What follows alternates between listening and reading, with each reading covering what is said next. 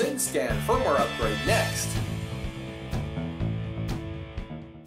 SynScan Hand Controller is a very popular hand controller. It comes on very many different Equatorial mounts, and it's important that you keep up to date with the firmware on there. The firmware actually helps your mount track better, might have more debugs, and just like software, any software needs to be updated every once in a while, and the firmware is no exception. It's a very easy process, and I'll show you how to do that next. Before we get started, there's some prerequisites that you need before you can update the firmware. You need this cable right here. It's a serial cable. It usually comes with the mount, and it has like this little RJ11 end on it, and then it has this serial end on it. Now, as you know, most computers, they just don't have these serial adapters anymore, and you may need to go and purchase a serial to USB adapter. They're pretty common. You can get them on Amazon somewhere, but they're very easy to obtain. Just need this cable. This cable then plugs in. Port is where you plug this cable in, right into there, like that. One thing to note is that you do not need to have your hand controller hooked up to the telescope mount. You just need to have your power to the hand controller here.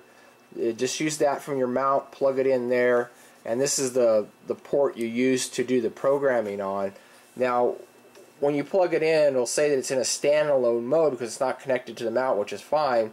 But to find out what version you have right now, just press the enter button, and this version, it says that we have version 327. Now, to get the hand controller into the mode that it needs to be to program it, to update the firmware, you have to press and hold the 0 and the 8 button together simultaneously as you apply the power. So let me disconnect the power, and then I'm going to hold and press the 8 and the 0 together. Then I'm going to connect the power, and then it says SynScan update. So now it's ready to be updated. What you do is download the SynScan firmware loader. This particular one that I've got is version 3.3. There is a note that there are two controller types. There's version 3 controller and a version 4 controller, and I believe this version 3 loader works on both, but on the firmware you want to make sure that you update the correct firmware version. If you have hand controller version 3 or version 4, it's very easy to tell. I'll show you the difference right here.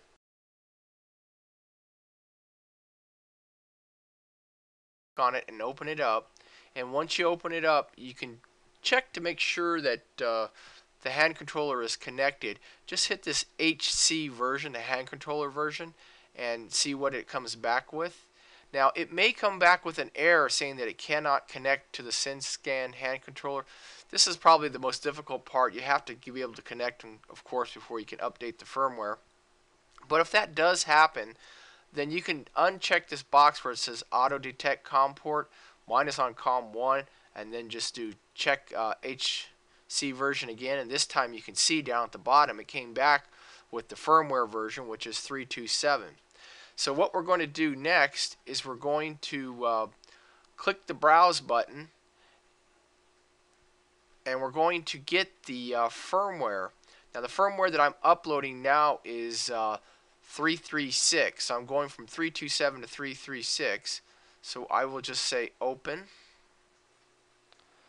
and there you go, update complete. So now if we do the HC version, okay, there we go. The firmware is now 336. So we did do the update. If this is your first time watching, I would like you to subscribe. I publish 2 astrophotography videos on the 1st and 15th of every month. Thanks for watching, and I hope to see you soon.